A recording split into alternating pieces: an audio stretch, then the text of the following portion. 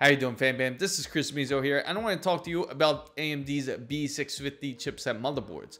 That might be the way to go, especially if you are a gamer or you are a smaller type of creator that is just starting up and you just need something necessary just to begin with your AMD Ryzen 7000 series. I'm going to go over some of AMD's B650s and B650E motherboards because you actually might benefit out of it, and that maybe the X670E might be a little bit too much for you, or the X670 might be a little bit too much for you. B650 does offer a lot for its current value. I will also go over Asus, Gigabyte, and I'm also going to go through ASRock. I'm going to go through details to let you know exactly what to look for, especially if you're trying to purchase a motherboard, whether it's for gaming or content creation. Now, if you're looking for the more value side of things, it is rumored that MSI will have the best options. For MSI's MAG B650 Edge Wi-Fi motherboard features memory capacity of up to 128 gigabytes with up to 4 slots for DDR5 memory that can go up to 6400 megahertz in speed or even more. It does even have an HDMI display, and it has a display port, which will not be on a lot of other B650 motherboards that I will talk about shortly. But anyway, all of MSI's B650 and the B650E, they will not have PCI Express 5.0 in any of those motherboards. They will have PCI Express 4.0 with up the X16. They will have expansion slots if you want to add more. The X16 slot for PCI Express 4.0. They will also have another X16 slot for PCI Express. They will also have an X1 for PCI Express 3.0 and a PCI Express 4.0 for X2. MSI's Edge Wi-Fi B650E will also give you a M2 drive that will allow PCI Express 5.0, that is NVMe, that you can use. You just cannot use any graphics cards or anything that is X16 that's PCI Express 5.0. That will not be usable in MSI's boards. So if that's already out of your option and you're looking for PCI Express 5.0 and you just want to go into the new generation, MSI is not going to be the board for you if you're looking for a B650 or B650E board. MSI does offer it in the other models such as the X670s or the X670E, but I do feel that they are priced pretty ridiculous when it comes to that, because it is really expensive for what they are charging. But if you have the money and you just want to spend it on MSI's motherboards, you can go ahead. But I feel like it wields too much power for personal use, unless you're going to go do some crazy overclocking, you're going to water cool it.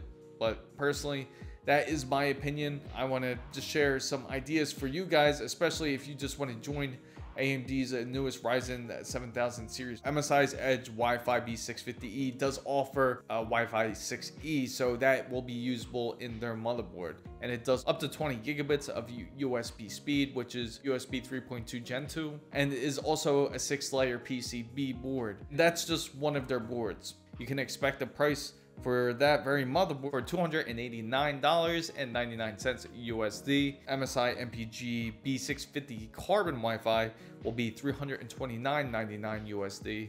MSI's MAG Tomahawk Wi-Fi will be $239.99 USD. So the prices aren't that bad compared to its X670. I want to talk to you also about ASRock's B650 motherboards and their B650E motherboards. If you're looking for PCI Express 5.0, they do have it for both X16 and they do have X4. They do have some great features. Personally, I do like the sound of it. They do feature PCI Express 5.0, X16, and they even do have USB 4.0, which can go up to 40 gigabits per second. ASRock's Tai Chi motherboard B650 also has a power stage of 24 plus 2 plus 1. They do offer Intel's Ethernet connection, which is their killer 2.5 gigabits connection. It does offer Wi-Fi 6E, and it does use DDR5 memory as up to 128 gigabytes for DDR5, up to 64 or 6600 megahertz that can be used on this motherboard. And the really nice feature, it also has HDMI 2.1 on the back panel, and it even features USB 40 gigabits per second. That connection right there, you can go up to 8K to 60 frames per second. But more importantly, you want to know a little bit more details about the PCI Express 5.0 X16 PCI Express 4.0 at X16. And support by the CPU, it will have PCI Express 5.0 that is supported with X4 storage for NVMe. So this would be a great gaming motherboard, especially if you don't really need as much USB connections, because really that's the only upside when you do purchase something that is an X670 or X670E, if you're going to use a ton of PCI Express slots. If you don't plan to occupy any of those lanes, then it's just gonna really be more of a waste of money. It's more gonna be a showpiece that you spent all this money on. ASRock's Taichi B650 motherboard does offer a ton of features, especially if you're just starting into content creation or you're just gonna use it for gaming, because it will be 100% excellent for it. So just so you know, the B650 is a ATX form factor.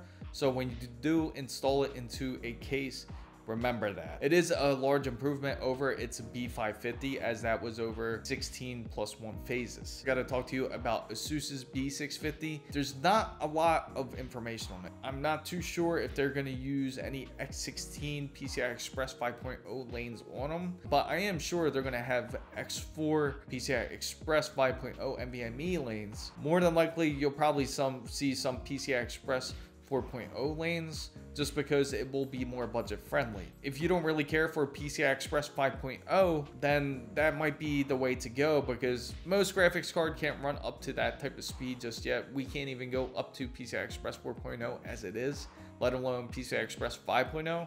So it's not going to be a bad thing if the only thing you will have on that motherboard is a graphics card. But I can say this, it will have 128 gigabytes of max capacity for your RAM, and it will be up to 6600 megahertz of speed for DDR5. ROG Strix B650E, it will also feature M2 PCI Express 5.0 X4, and they will have two of them. They will both be running off the CPU. It will have 1x USB 3.2 Gen 2. It will also have 8x USB 3.2 Gen 2 and 2 USB 3.2 Gen 1 and up to 8x of USB 2.0. It will have Wi-Fi 6E and one 2.5 gigabit connection for that motherboard. It will have dynamic OC switcher, PBO, Core Flex. Another thing that I have to say, if you do buy a budget board, you may not have the other capabilities such as easy flash, BIOS reset, certain buttons and switches you might not have the luxury of having. You might not have the trouble code LED screens. You might not have certain features that a X670 would have. If you're just using it strictly for gaming and you're not going to worry as much about overclocking as much, then this is the best way to go, and especially for the pricing. Asus X670E can cost you $1,000 USD for their Asus Extreme, which is pretty crazy, especially for a motherboard, and I don't see a motherboard really being worth that much, especially if all you're gonna really do on this motherboard is game. I gotta talk to you about Gigabyte. To me personally, Gigabyte seems to be the best deal out of all of them, especially when it comes to B650E's Ors Master, because surprisingly that is still a beast. So similar to the X670E, which are smaller features such as the extra USBs, which I know the X670E version doesn't have that much USBs anyway. Instead of having two USB-Cs, just like how the X670E has, this only has one USB-C connection at 20 gigabits per second. Now the digital VRAM design is going to be a little bit different. The power stages are 16 plus 2 plus 2. The thermal conductivity pad, it also does come with it at 7 watts per K value. And believe it or not, it still has 4 PCI Express 5.0 NVMe slots. It does still contain one PCI Express 5.0 at X16 lane, which is great for the next generation of gameplay. It does feature up to 128 gigabytes of memory. Another thing that's slightly different compared to the bigger sister, it will only have an HDMI port compared to USB-C for display connection. Doesn't really matter as much, especially if you have a graphics card that's going to hook up to it anyway, unless you're planning to use the integrated graphics from the actual processor. More than likely you're probably not, and if you're not, that's not really as big of a deal. It does use the very same audio chip. The chip for the LAN is going to be slightly different, as it uses Intel's 2.5 gigabits, and the wireless chip is going to be slightly different as it will use AMD's chip instead of Intel's chip, which is RZ616. On its actual chipset, it does have PCI Express 4.0 at X16. It also offers a secondary PCI Express 4.0 at X16. If you combine them both, they will split down to X8. The same idea, the same concept that I spoke about, the X670E board. Matter of fact, if you haven't seen that board, I do have the card right above me about it, and you can see more details on it if you want to have an idea of differences from it alone. It does feature the same M2 at NVMe's where you can go up to PCI Express 5.0 at X4. It does have slightly less USB connections. It doesn't have the display for the USB-C, and it still has the Q flash button, the CMOS clear button, so it still has certain features that you're looking for, and it is also a ATX form factor, so that makes it a lot easier for you to install motherboard. One of the questions is, when will these motherboards release? It's going to be really soon. It's going to be between late October to early November once you see these B650 and the B650E boards to be released. And another question you might have is, any of these motherboards have DDR4? And I gotta tell you, they don't. None of these motherboards do. AMD is strictly going straight into DDR5. They're getting their feet wet. They're fully invested into that as it is already. If you're not looking to get into DDR5, there's nothing wrong into getting Intel's motherboards like the Z690 or the Z790, because they still both use DDR4, and you can still get to enjoy PCI Express 5.0 if you want to. I have just about all the parts that I need to build this AMD build. I'm excited to build it with you guys. I will have it up. It's been crazy busy because you can see all the content I'm trying to pump out to you guys, because I want to share all this information with you, because I want to make sure you get the best PC out there, especially for the best value, because of how expensive everything is when it comes to PC parts. I know it's ridiculous as it is, and that's another video that I can talk to you about. So fam guys, I hope you enjoyed this video. If you did, make sure to give it a thumbs up. If you know anybody else who is into tech, make sure you share this video with them. And also, if you're not part of the big wonderful fan man, make sure you go down and hit the subscribe button for more, and don't forget to hit the notification bell. And for all the newest updates, make sure you follow my Twitter handle. It's the same as my IG and TikTok as well.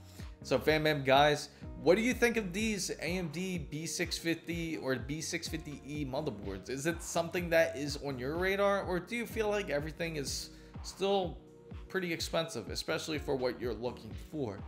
Let me know in the comments down below. Thank you guys so much for watching. This is Chris Mizo signing out.